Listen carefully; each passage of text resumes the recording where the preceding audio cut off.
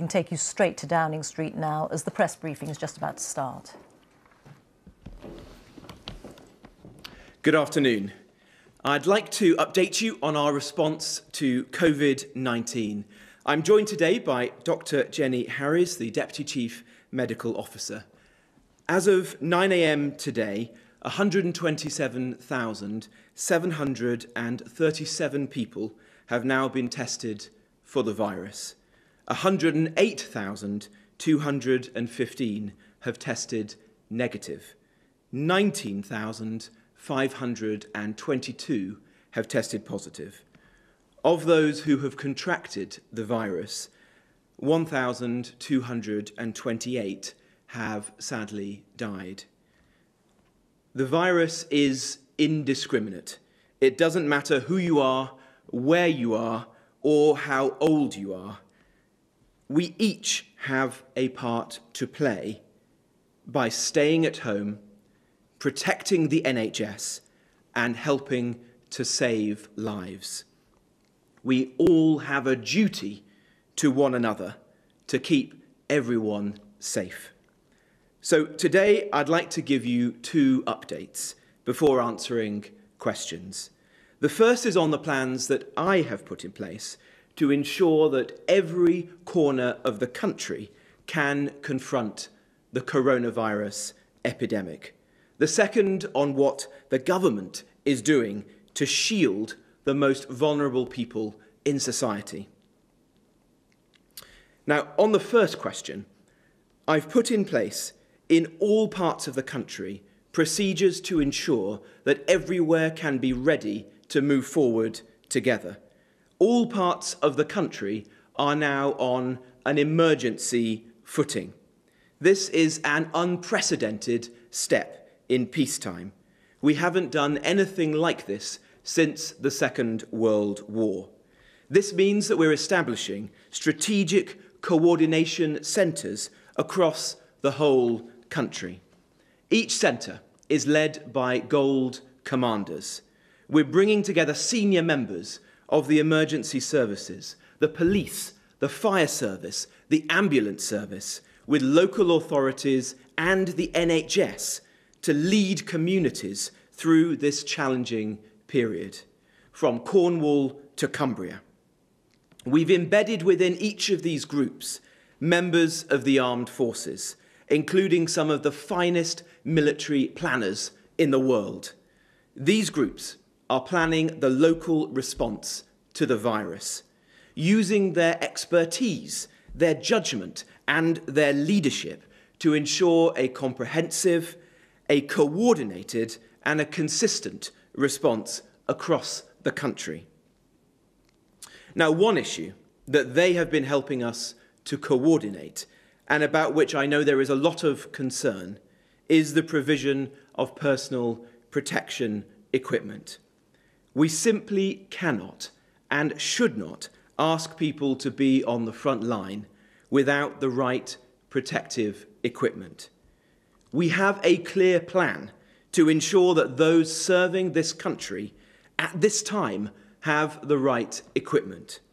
We've established the National Supply Distribution Response Team, and they're supported now by members of the armed forces and other emergency services who are working around the clock to deliver the equipment to the people who need it most. 170 million masks, 42.8 million gloves, 13.7 million aprons, 182,000 gowns, almost 10 million items of cleaning equipment, and 2.3 million pairs of eye protectors, all delivered to 58,000 NHS trusts and healthcare settings, including GP surgeries, pharmacies, and community providers. Every single GP practice, dental practice, and community pharmacy has had a PPE delivery. All care homes, hospices, and home care providers have or will shortly receive a delivery. To NHS and social care workers, all those who rely on this equipment, and to their families and loved ones watching this afternoon. We understand, and we will not stop until we have got you the equipment that you need. Now, last weekend at this press conference, the Prime Minister and I explained why 1.5 million people who are extremely vulnerable to the virus due to their underlying health conditions needed to stay at home for a period of 12 weeks and avoid face-to-face contact. Since then, the NHS have written to almost 1 million of these people and outlined the steps that they need to take to protect themselves.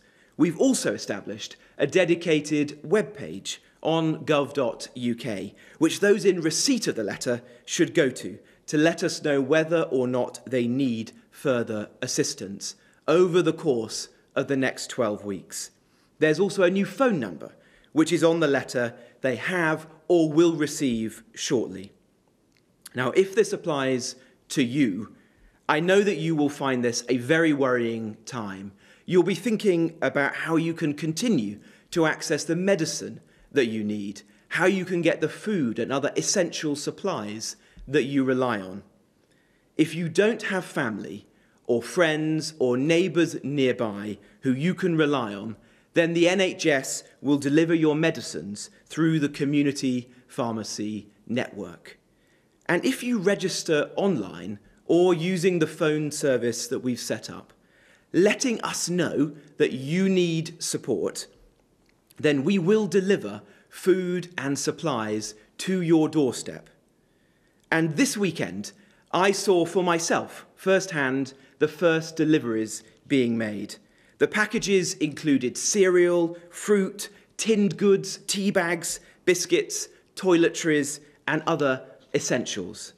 The first 50,000 will have been sent out by the end of this week, and we're ramping up production to send out as many as are required for as long as it takes. If this applies to you, while you will now have to be at home for a prolonged period of time, and that will be difficult, I want you to know that you are not alone.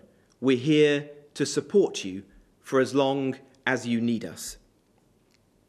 We've all been hugely impressed by the commitment and the dedication of those working in social care, in local councils, delivering essential public services like ensuring that the bins continue to get collected, none more so than me as the Secretary of State for Local Government.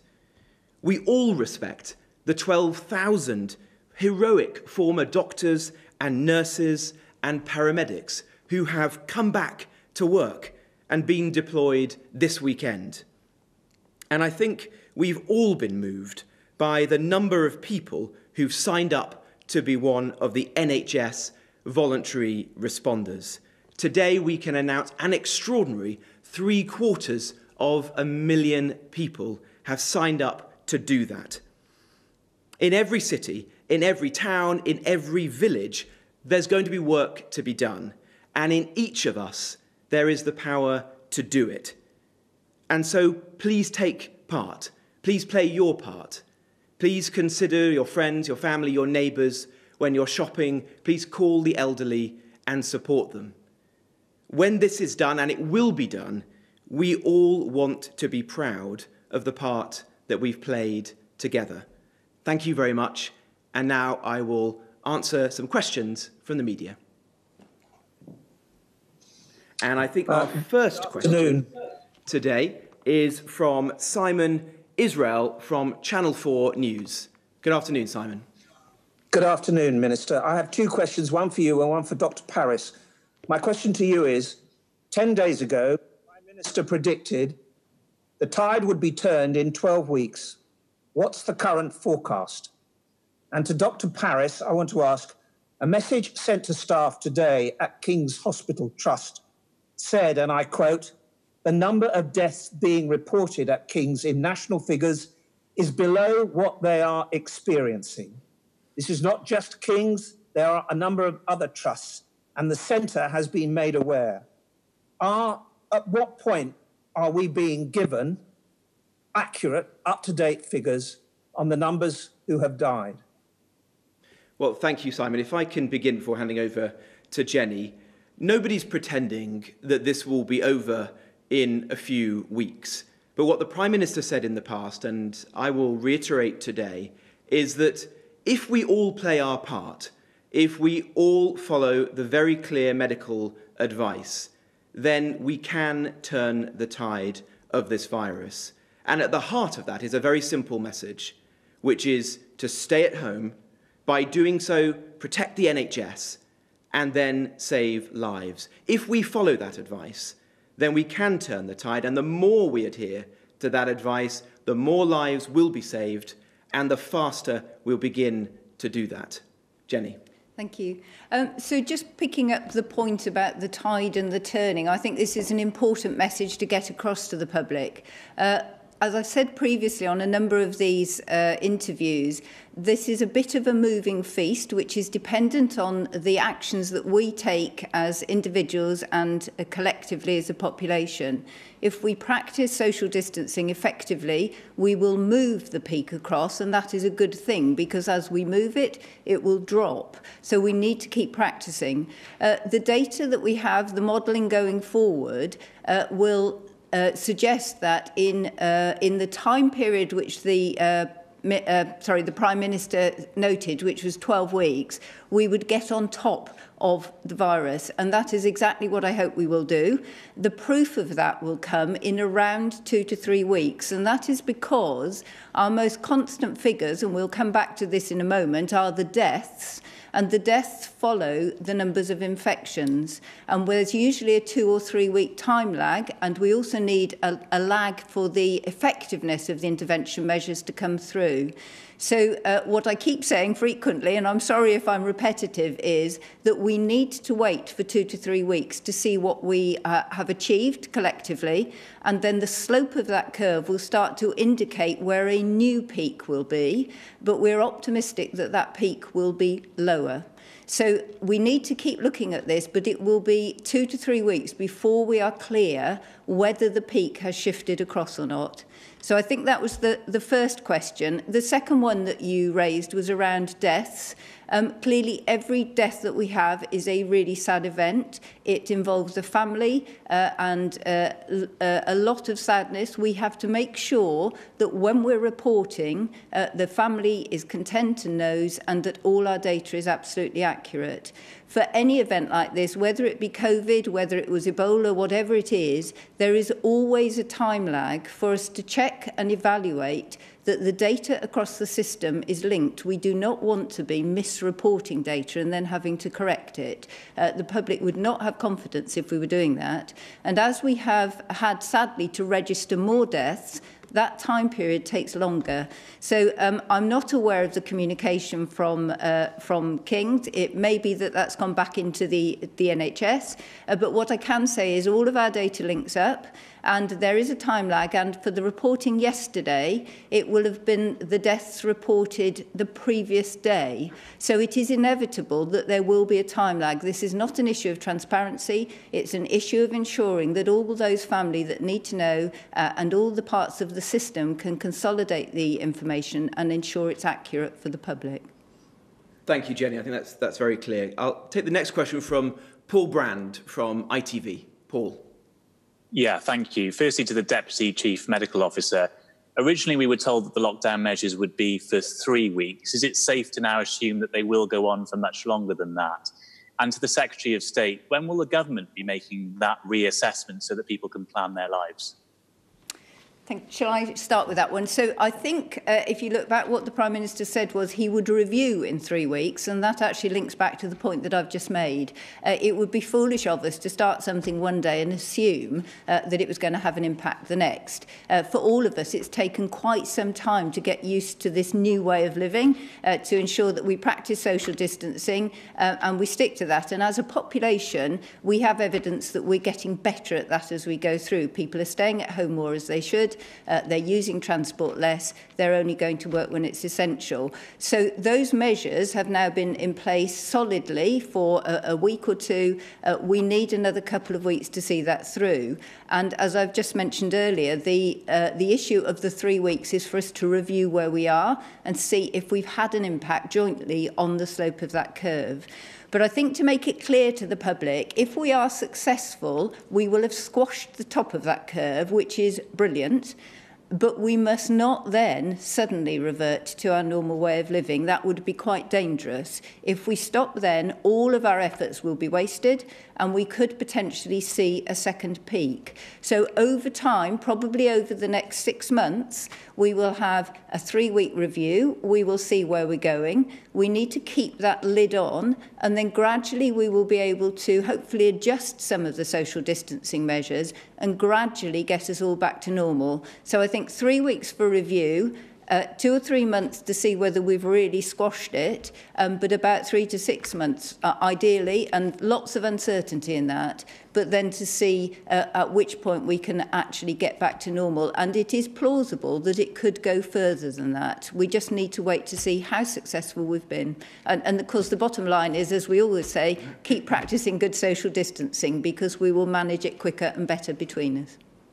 Well, absolutely. From the outset of this crisis, we drew up the measures that could be implemented, and then on expert medical advice, we have chosen the right time for this country to implement them. And we've taken a number of very significant steps on social distancing over the course of the last 10 days, as Jenny has just said. And it is the nature of this virus that it takes a couple of weeks to see how effective each one of those in turn has been. When we've implemented them, we've said that we will review these in 3 weeks or so. And when the Prime Minister made his announcement on Monday, bringing to a close non-essential shops and encouraging us all to stay at home, to restrict what we do in our leisure time, he made clear that we would review these steps at Easter on the basis of the expert medical opinion, and that's exactly what we intend to do. But the evidence that I have seen suggests, as Jenny has said, that the public are generally complying. I've spoken to a number of chief constables from across the country over the course of the last few days, and business owners are behaving very responsibly. Of course, there are always small numbers of people who aren't, but in general, the public is doing the right thing. The more we comply, the more we will be able to protect the NHS, to save people's lives, and the faster we'll turn the tide on the virus. If I can take the next question from David Shookman, who's from the BBC. David, good afternoon. Yes. Thank you very much indeed. 2 questions, if I may. First, Mr. Jenrick, to you. The Prime Minister in his letter talks about levelling with the public, about things getting worse before they get better. What do you think the coming week is going to look like? And then a question for Dr. Harris. We've had confirmation of the very sad death of an ENT surgeon, Amged El-Hawrani. What do you think that says? What message does that send to NHS staff on the front line? Well, thank you very much, David. And can I also give my deepest sympathies to the family of Dr. El-Hawrani. We heard the news just a few moments ago that he'd very sadly passed away. With respect to your question, the Prime Minister has now written, or will be over the course of this week, to all the households in this country, setting out very clearly the task that is before all of us. We see on the news the difficult scenes in other European countries, like Italy, for example, and the deaths that we are reporting daily in these press conferences are very sobering. Every death is a tragedy.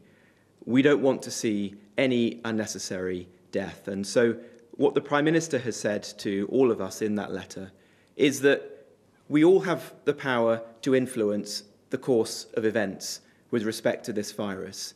If we want to protect people's lives, if we want to help the NHS to be able to have the capacity to continue to perform the good quality public service that we all want it to do throughout the course of the virus, then we need to take heed of the medical advice. We do need to stay at home. By doing that, we'll protect the NHS and we'll help to save people's lives. So this is on all of us. We all have a responsibility to protect each other. We just need to follow the advice in the days and weeks ahead. Jenny. Thank you. Well, clearly, you will not expect me as a medical professional to comment on an individual case. That would be normal practice. But equally, as a medical professional, of course, I'm very saddened by the fact that one of our professional colleagues has passed away. It clearly is a worrying event. It's worrying for the nation because it's another death in our statistics. It's another loss to a family, and it will be a loss to an NHS family as well. I think for NHS staff on the front line and our caring staff, it's not just in our health services, it's all people who are battling against this virus. They will inevitably be concerned, and some of the work that we're doing around communications and around personal protective equipment is to just try and ensure there is a common understanding between us of the support that is there for them. It is in no one's interests that we lose our colleagues on the front line, and we really, really want to support them. So the only thing I would say is, though, clearly in a disease like this, which is affecting everybody, we just need to remember that it's not just the NHS or just a family. We're finding this right across the population. It will affect all of us. It will upset undoubtedly our colleagues in the NHS. Excuse me, but we shouldn't take that as any signal specific to the NHS. We do have some new guidance coming out for colleagues in the NHS shortly, and I'm hoping that will help to support them in their work on the front line. Thank you, Jenny. And the guidance that's going to be published shortly will also apply to those working in other essential public services, for example, in social care, in local government and other settings, so that they can have the best possible advice as to the type of PPE that they need to continue to do their role safely in the days ahead. The next question, I think, is from Sam Lister from The Express. Sam. Hello, thank you. If I could ask Dr. Harries first, I just want to be really clear about what you've said. Are you saying that come Judgment Day in 2 or 3 weeks' time, if you've not seen the necessary changes that you require, the country realistically is facing lockdown for 6 months? And if I could ask the Secretary of State, we've seen a number of police forces over the weekend set up hotlines where people can report concerns about their neighbours or other people they believe have flouted the rules. Would you encourage people to raise their concerns with these hotlines? So I'll start with that one. So I think just to be clear on what I have actually said, I don't think I have said we will be in lockdown for 6 months, just to be clear. I also haven't said we'll definitely be in the best place possible in 2 or 3 weeks. The important thing is this is a moving target. If we do well, it moves forward and comes down, and we manage all our care through our health and care systems sensibly in a controlled way, and that's what we're aiming for. The issue about the 2 to 3 weeks is there is a time lag between when somebody gets the disease and becomes symptomatic and potentially transmits it. And then very sadly, for those people who become ill, they will usually are ill for a period of time and then deteriorate in their health status. And sadly, some of them will end up dying. And there are time periods for that. So one, for how well we do our intervention. If we all stop shopping on Monday, we would not expect any of this data to change on Tuesday. We would expect to start seeing a footfall dropping over the first week. We would start to see new infections dropping over the next week. And we would start to see deaths dropping over the following week. So the implication there is, and the Prime Minister's letter is, we actually anticipate that our numbers will get worse over the next week, possibly 2, and then we are looking to see whether we have managed to push that curve down and we start to see a decline. The issue about the time frame is really important. So this is not to say we would be in complete lockdown for 6 months, but it means that as a nation we have to be really, really responsible and keep doing what we're all doing until we're sure that we can gradually start lifting various interventions which are likely to be spaced based on the science and our data, until we gradually come back to a normal way of living. And that may mean that we have a few bumps on the way rather than the nice curves that you've seen in graphs in the media or on our charts. It's really important that we all do that together. We will not have succeeded until we get right to the end of this outbreak and we understand how the disease transmits. As we get more information in due course about the pattern of transmission, then we will have more insight into how to manage that tail end of it, and we can provide more information then. Thanks, Jenny. Well, as I said earlier, the measures that we've taken, which are very restrictive and not things that we've taken lightly, the evidence that we've seen so far suggests a high degree of compliance from members of the public. The scenes that we saw last weekend have, by and large, not been replicated this weekend. Police forces have reported very few instances of non-essential retailers remaining open against the rules. And so, I think it's very encouraging that people are increasingly taking this seriously and playing their part in helping us to protect the NHS and save lives as a result. Police forces have powers.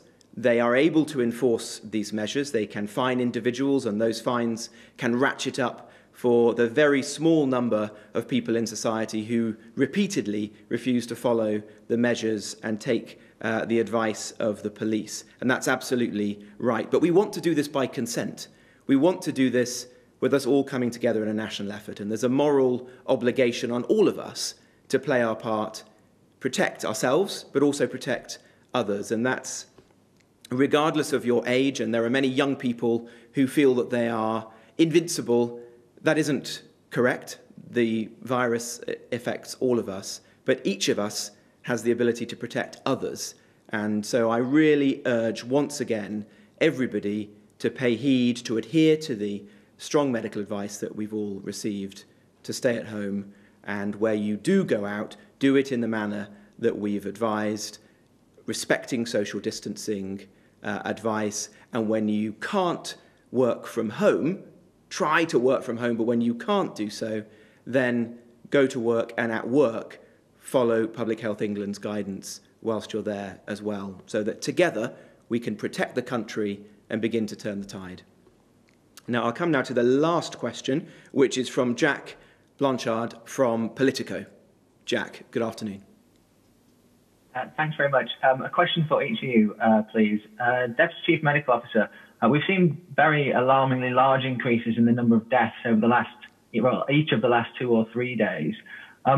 Is that as you had expected, or are the number of deaths increasing more quickly than you had hoped?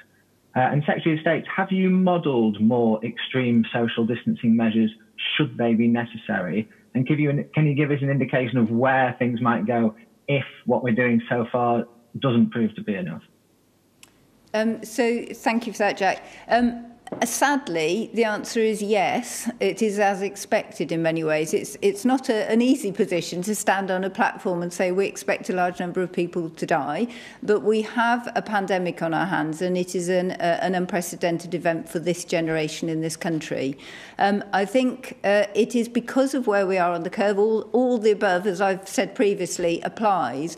We are expecting that number will increase for the next week or two, but then we anticipate that if we keep doing what we're doing, and I can't emphasise that we have to keep doing it, it's no good just doing it for a few days and stopping, that we do anticipate that those numbers will start to drop.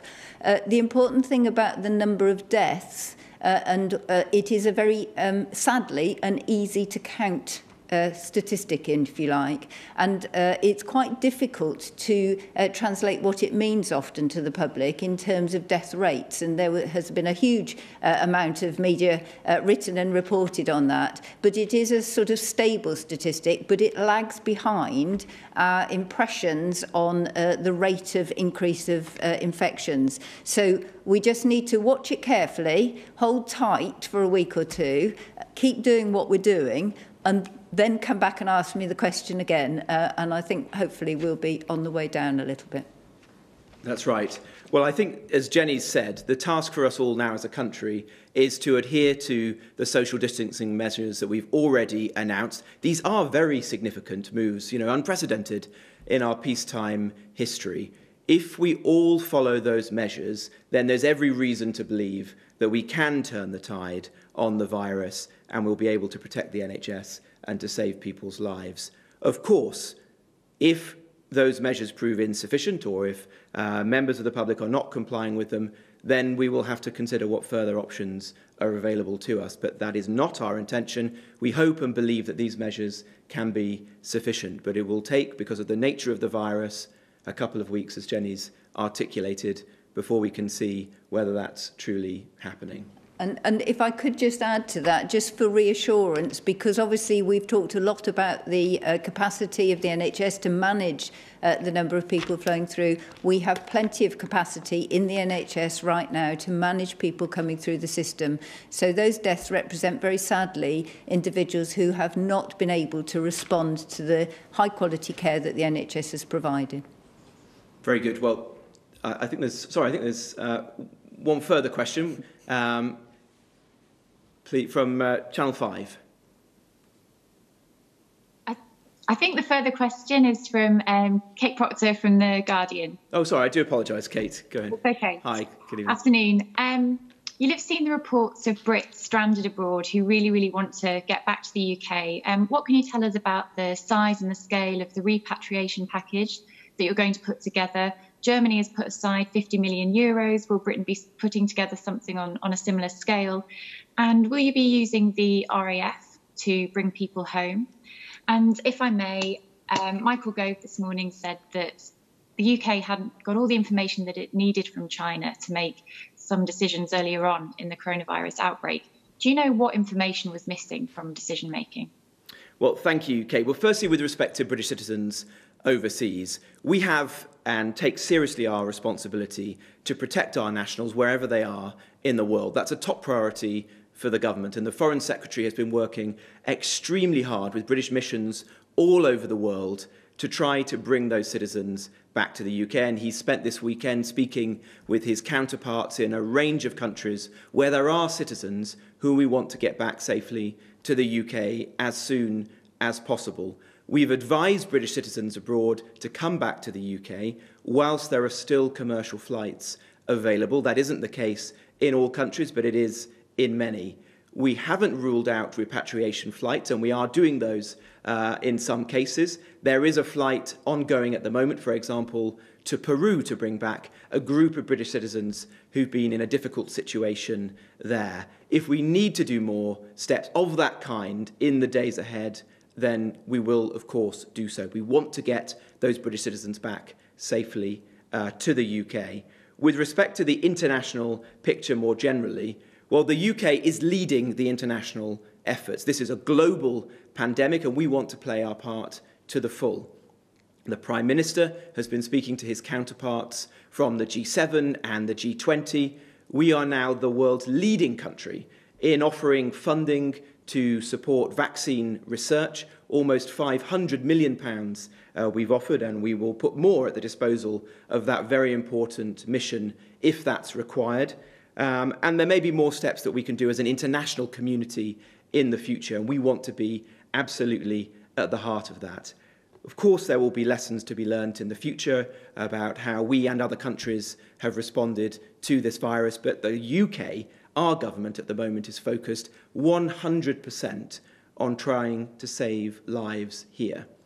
And that means putting in place the measures that we've discussed today. It means supporting the NHS and social care, shielding those vulnerable individuals for whom we've been providing food parcels beginning this weekend. And above all, for people listening this evening to this broadcast, it means each and every one of us in our own lives following the advice from Jenny and her colleagues. Stay at home, protect the NHS, and that is the way that we can all save lives and begin to turn the tide on the virus.